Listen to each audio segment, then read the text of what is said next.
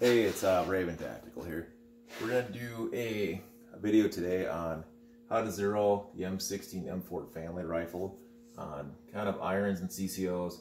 I'll briefly talk about the ACOG and how we're going to use the standard U.S. Army issued 0 to 25 meter target, right? Let's just track and clear the rifle. It's clear, nothing in it, so we're good. Close the dust cover. So when you get the 25 meter zero targets, most of them have, and I'll put a link in the description here, it'll have 25 meter zero target on one side, and if you flip it over, it'll say M16 A2 A4 on the other side. The M4 obviously is set up with larger square boxes, and it helps compensate for the shorter barrel. So your traditional M4 has a 14.7 barrel, and your M16s all have 20. Now, what you're doing here is you're trying to place all you're aiming center mass with irons. You're aiming center mass, and your point of impact, you want it to all be in this circle. It's about a 5 centimeter circle, and you want all your impact points or impact from here. So what'll happen is you shoot, and you actually have good fundamentals, which is key. So you have good fundamentals, and your point of aim is here, and you're over up in here. Well, the squares and everything else gives you pretty close, accurate of kind of how many turns to take down, or at least a rough estimate, and it should get you within. The standard is within 18. A loadout will be 18 rounds, and you do several 3-shot groups, 6 3-shot groups, right? So within 6 iterations, you should have your point of impact and point of aim in here. If you need more, obviously use more. Sometimes people aren't familiar with the rifle as much, and the fundamentals aren't there yet, right? So you are working on fundamentals as well. So once you have point of impact all in the circle, the rifle's essentially zeroed for 300 meters. And then what that means is, so when you aim center mass at 25 meters, all the way out to, 25 meters, you're aiming center mass, right? So you're zeroed. At 300 meters, you're aiming center mass as well. So the bullet's going to have an arc. Obviously, this is a way exaggerated arc. So you do have to understand it in the shooting irons, and even shooting like CCOs, there's going to be a little bit of a compensation between the 25 and 300. Usually about, you're aiming maybe a little bit lower in some cases, all the way out, and it kind of gets, as you go, you're aiming, let's just show a little thing. So if you have a target, up here, you're not aiming center mass, you're aiming usually a little bit lower, so that the bullet does, as it travels, hit center mass. That's just ballistic arc. Common things too, I guess, to show you the mechanics of the rifle. So on the front sight tower, which is going to control the vertical stream, you're basically the up and down. You're going to basically you're going to see a little knob, a little detent. You're going to push that in with a bullet, a pen. They make nice sight tools for it, and you're going to go, I believe clockwise is up and counterclockwise is down. So it's going to be based on where you're impacting. So you move that accordingly. On the right hand side of the carry handle is your windage knob. So left and right is carried here. Now, before you get set up, you have to do it. I would recommend reading this part right here. So this talks about how to set the rifle up for the zero target. And it varies on your barrel length, and it varies on kind of what kind of carry handle you have. So this detachable carry handle has what's called a 6/3 setting. So with the M4s, you're going to the 300 meters, which is 6/3, and you're leaving it.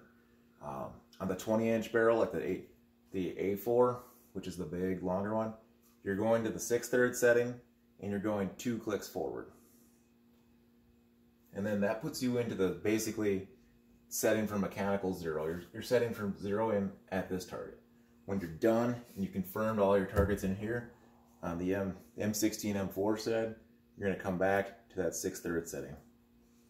On the traditional A2s, the one people are more familiar with the fixed carry handle, you're going to go to an 8/3 setting, and you're going to go in that same direction, you're gonna go forward 1.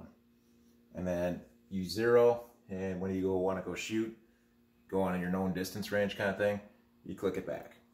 So it's kind of an interesting and very nice mechanical way of looking at it. You're getting iron set, and you can become a pretty good shot with it. Like, I know the targets are fairly big, you know, it's a silhouette size target, right? I'm trying to see if I still have a guy in here. So it's a silhouette size target, but at 300 meters, you're taking a guy, like, you can take a kid who's never shot a rifle in his life.